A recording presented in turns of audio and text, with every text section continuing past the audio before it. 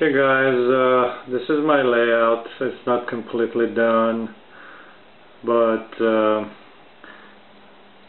reason I recorded this is to show you guys how I clean this layout. Very simple, in a very simple way and very cheap way. It's a pretty decent size layout. It's about 27 by 14. And I have a lot of tracks here. As I said, it's not completely done.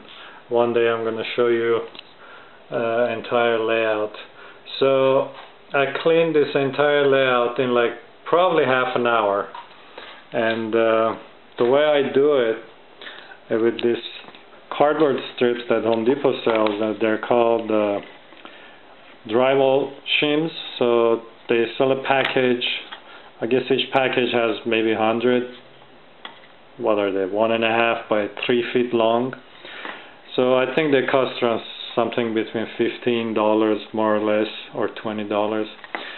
So what I do, I just pick this and go over the tracks like that. I mean, it goes very fast.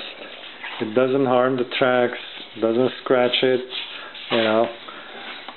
And